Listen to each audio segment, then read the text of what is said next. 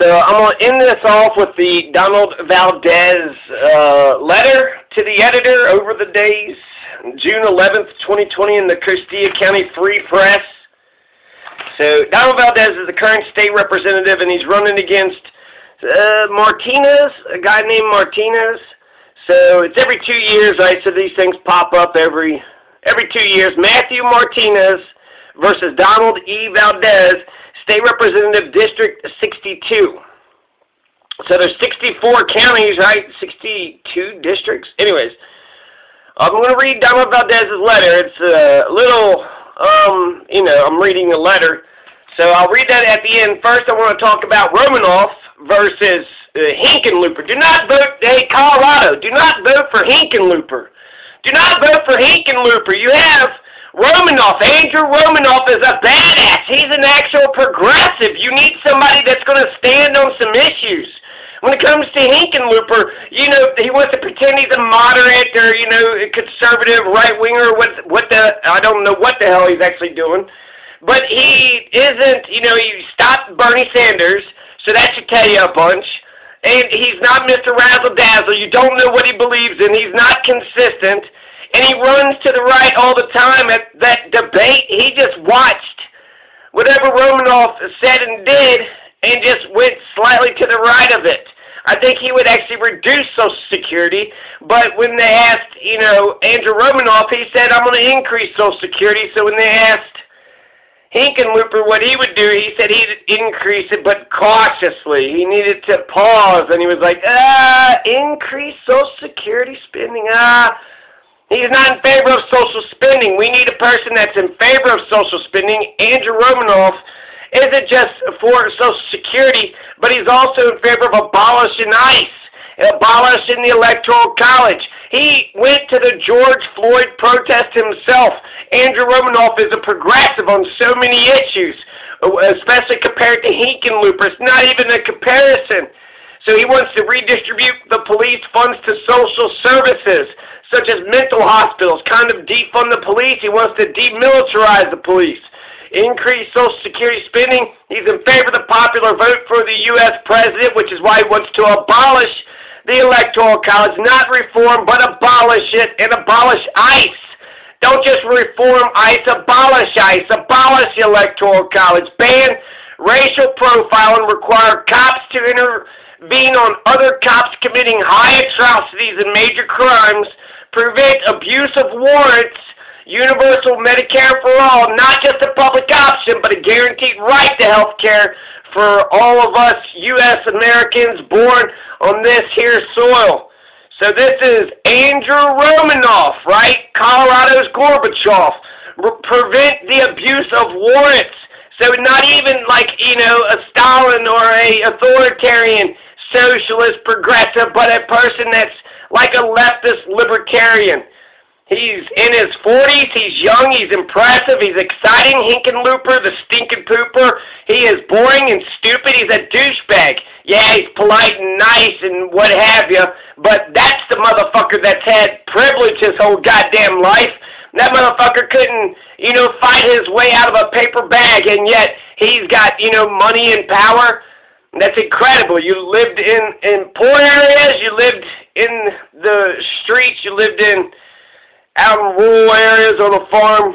You know that it's much tougher than that. So Andrew Romanoff speaks to me on many issues, many issues, right? Not just abolishing ICE, not just increasing Social Security spending, not just preventing the abuse of warrants and getting cops to arrest other cops, but he's for universal Medicare for all. He's for the Green New Deal. He's for legalizing marijuana. And guess who's not for that Green New Deal? Hickenlooper. Hickenlooper doesn't even believe in legal. What kind of fucking representative of Colorado are you? He's going to become a senator, but decriminalize, not legalize? That's Andrew Romanoff wants a ban on extracting oil on public lands. That's all of our lands. We all should be making money off of that. Andrew Romanoff wants more affordable housing. Make sure the rich pay their fair share. Romanoff is for reparations. He wants to ban fracking. He's for a carbon tax. Raise minimum wage. All those, not, I'm lukewarm and kind of against some of those but he's for the poor person. He's for the working class. He wants cheaper internet for folks. He wants stronger unions. And his Green New Deal includes legalizing marijuana. When it comes to the Green New Deal, John Hickenlooper said, it's too socialistic. John Hickenlooper is not for any of those things. All those things I just mentioned. He wants to reform ICE, and he wants to keep the Electoral College, probably decrease Social Security spending. So every one of those things, Medicare for all, now he's Mr. Public Option guy. George Floyd protest, he didn't even know what happened to George Floyd, thought he got shot. So John Hickenlooper is out of touch.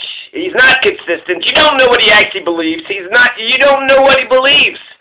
At least with Andrew Romanoff, we're going to send him to Washington, and we know exactly what we're getting with Andrew Romanoff. With John Hickenlooper, we don't know.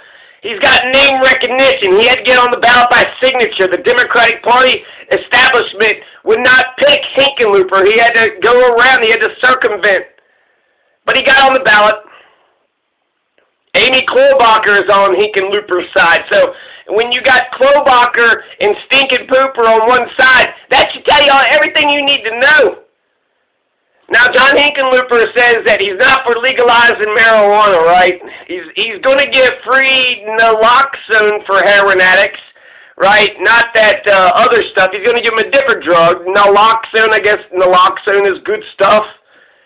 So he's going to go ahead and give drugs to heroin addicts, but when it comes to legalizing marijuana, shouldn't freedom be legal? Hey, John Hickenlooper, what the fuck are you doing?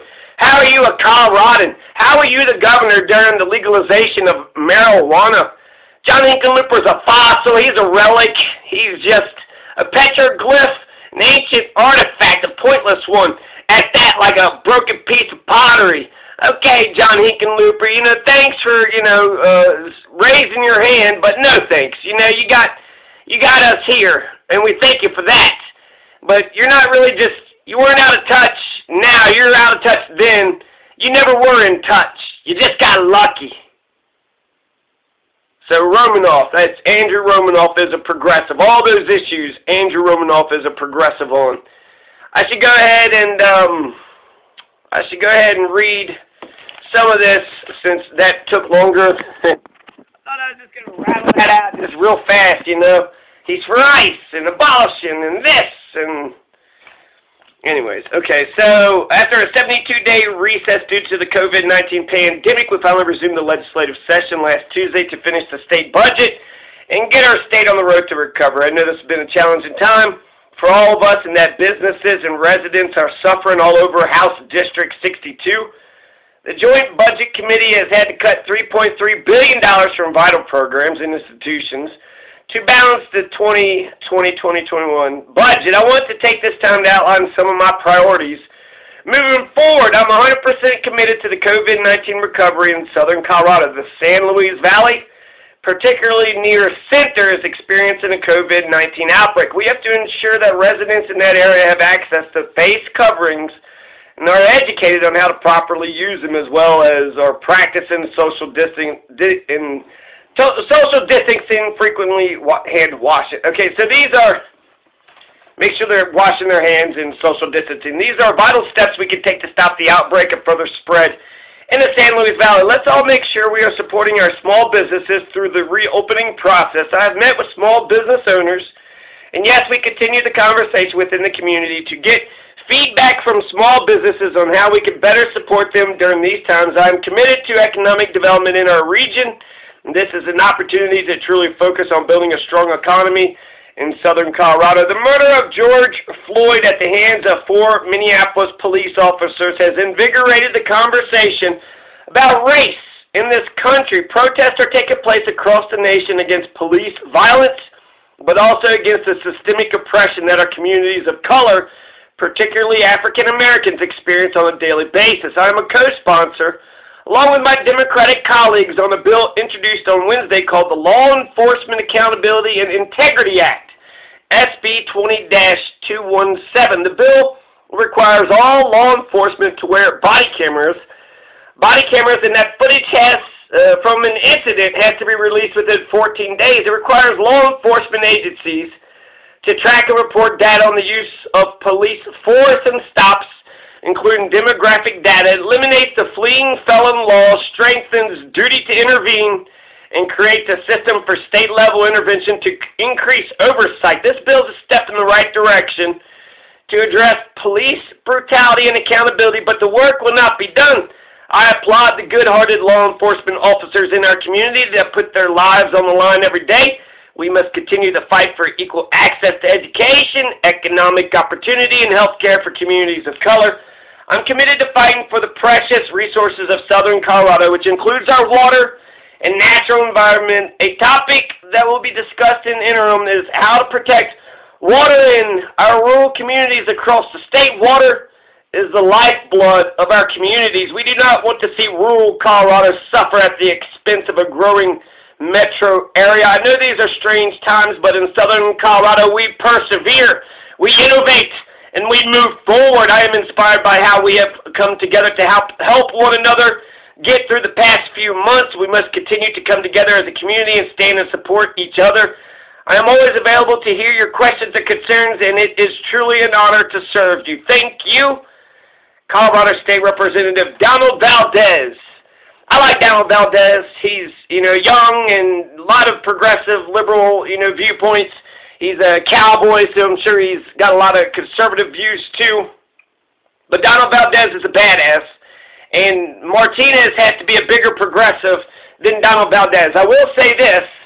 He writes a letter to the editor now. We need, every month and every week, we need to be updated what you're doing all the time, not just before Election Day. This is good, great publicity. This is going to go out to, 1,000, 10,000 subscribers or what have you. So, fantastic publicity. Did he have to pay for it? So, free advertising.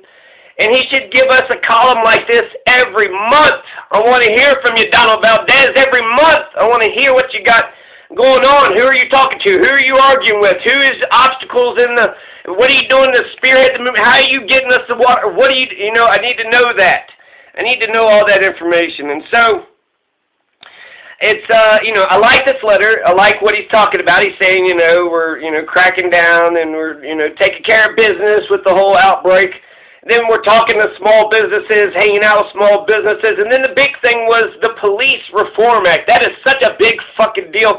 He actually minimizes it in this paragraph, but he mentions it, right? He says strengthens the duty to intervene.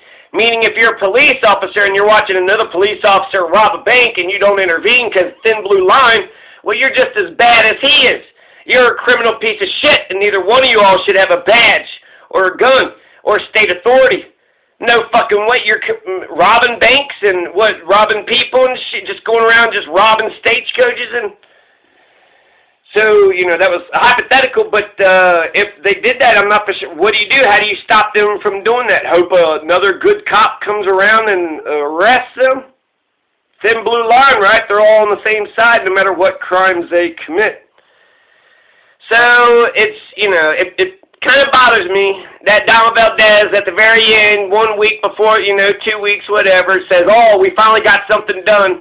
You're in there for 2 years. What have you been doing for 2 years? And your priorities for going forward, so you care about small business, and the legislature passed that police accountability, so he was one of many that, got in on that. But that's it. That's kind of, we need this kind of letter every day. So I like this letter. I like Donald, I like what he's doing. I do resent a little bit that politicians only give a shit about us during Election Day. So it's very effective, right? He's going to get in this letter. A lot of people hear that he's actually doing stuff. Matthew Martinez, if he's a bigger progressive, I'll vote for Matthew Martinez. But that's, so that's Donald Valdez. Specifically, I want to end this off on the police, all the things that they're talking about. So you have police reform, major police reforms in Colorado. Cops get away with murder, and the main way that they get away with murder is they bury it in the grand jury. So they pretend, these prosecutors, the whole idea of a grand jury is it's an indictable jury so they can indict you for a felony, but it's there to make sure that they're not just passing out frivolous felonies. So the idea of a grand jury is a good idea. You don't want just some corrupt asshole saying you're a felon and you're a felon and everybody's a felon. So a grand jury has to indict a person, and then they actually have their trial. Once they're indicted, then they have a trial. So the brand new law, it does a bunch of things. It bans chokeholds. It bans shooting rubber bullets at the heads and genitals of protesters. It bans throwing out tear gas, shooting tear gas at their heads and genitals and something else, their backs, right? Cops like they like shooting people in the back. In the Wild West, you didn't put up with that. Someone got shot in the back. That's how you know there was shenanigans. Somebody, people typically, I would say 90% of the time, you got shot in the back, there was, that was bullshit. But the new law, he really undersells himself. He undercuts himself. Maybe he's trying to say, hey, I like the police, so he, softened it a little bit. But this brand new law is huge. It ends qualified immunity. It makes sure that the grand juries, if they bury it, there has to be a report. Cop murders somebody, it goes to the grand jury, and the prosecutor and the grand jury bury it. Now the public and the media have to get a report about what the fuck happened. He killed somebody and you don't think there's a dead body. Is there probable cause that a crime may have occurred? There's a dead body. Yes, there's probable cause. Indict the guy, go through the criminal justice system. If this is a true blue justice system, then cops should be happy to go through the criminal justice. They should be excited to be able to tell their side, to tell the public what they did, how they, stood for righteousness and goodness. Not that they're above the law, but they're amongst us, and they're with us, and they're such good people that their word alone in court is that strong. So grand juries have to give that report. They can't bury it no more. I think that's fantastic. Qualified immunity. Why should anybody get immunity? Qualified immunity means the cops can kill and rob and cheat and everything, and if they somehow say, well, it was in the line of duty, then they get away with anything and everything because of qualified immunity. The state's got infinite, absolute, total immunity. That's what the Supreme Court says, so therefore the cops have a kind of immunity too, since they're the agents of the state.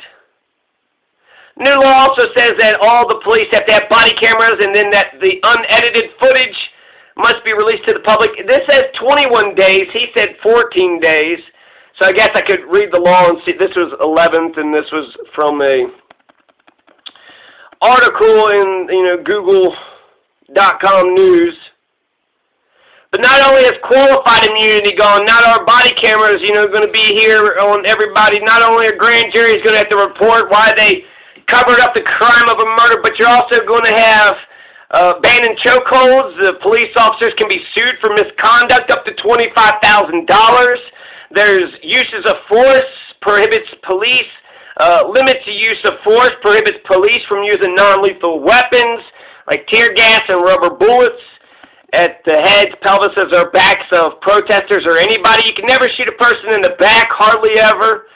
Requires officers to report every time they stop somebody they suspect of a crime, to write down that person's, their name, their ethnicity, their race, their gender. They're gathering statistics to see if there's disproportionate policing on the account of race, gender, or ethnicity. So they banned the police from using deadly force against suspects that they believe are armed unless there's an imminent threat of a weapon being used as suspect attempts to escape. Which is kind of wild. You think the suspect may be armed, but he doesn't pull out the gun, he's running away. Now the police can't just shoot them. And that's, if it's man to man, that's, I think, okay, right? You don't know if they got a gun or not. And once they pull their weapon, then, they're pulling but if they don't pull the gun out and it's just hidden on their person, you can't assume that they got it and that they're going to use it if they're running. So that's, yeah, I'm not exactly excited about that, but that's part of it too. The bill asks cops to report the wrongdoing of others. So they ask, hey cops, can you please intervene?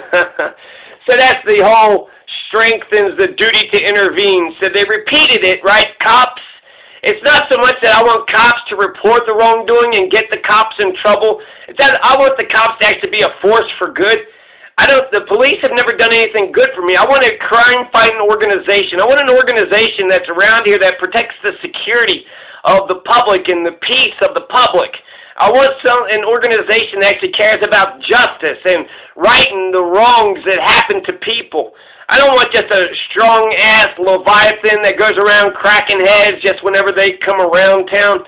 I want them to actually be good and pay attention. I want them to be the ideals. Andy Griffith, right? He didn't even have a gun just by his own position and who he was. He was able to go around talking to people and resolving their issues. So, yeah, we're asking cops to, so maybe that might help. Jared Polis says we can bend the moral arc of the universe towards justice. He also said that we cannot go back to normal. We need to create a new normal where everybody's rights are respected. So this, is fantastic. This is, some strong laws that cops have been using to get away with murder. And if we can't even agree that murder is wrong, then we don't have a basis for a civilization. So I feel like Jared Polis in the state of Colorado just gave a brand new basis for civilization. No, you're not immune from your crimes. No, you can't murder, and the prosecutor isn't going to bury it in the grand jury, at least not without a report that's going to be given to the public. And, they're supposed to be private, so I don't know what that report is going to look like, but they got to say something in that report. That man murdered that man, and you're saying they don't even...